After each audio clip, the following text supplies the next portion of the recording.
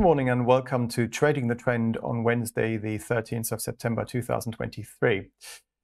At the end of August, we had a long trade on for the Nasdaq 100. And for those of you who didn't manage to jump onto it, there was another opportunity last week to do so. And our entry level was at 15,220.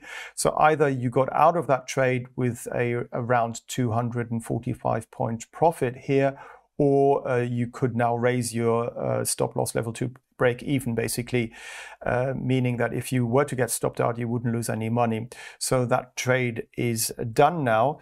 And then last week, I thought it would be a good idea to go long tallow oil, and basically on the idea that the oil price continues to rise, which it does, and that we've been in an uptrend since May of this year with regards to tallow oil, and that the oil company recovered very well after having had a sharp sell-off of about 12% when there was a military coup in Gabon, which is one of the countries where its oil exploration is taking place.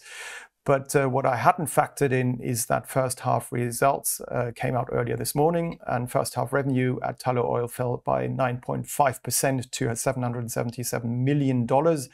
And pre-tax profit also fell by 61%. And on that news, the tallow oil shale price dropped by more than 10%, as you can see here, and hit the 200-day simple moving average at 32.7 pence so far, which holds together with the May to September uptrend line.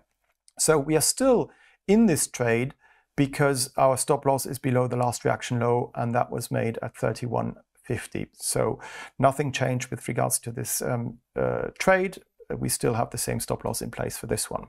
This week's Trading the Trend is to go long the US dollar versus the Japanese yen, and we can use the latest small retracement we saw to 145.91 as our entry level now that we have broken out of an inside day or Harami pattern here on the daily candlestick chart. And you can see here we are in a very strong uptrend, and it is quite likely to continue, especially since we've held above the June lows at 145.07, which should offer really, really good support. So we could now properly target the sort of 149 to 150 area on this trade.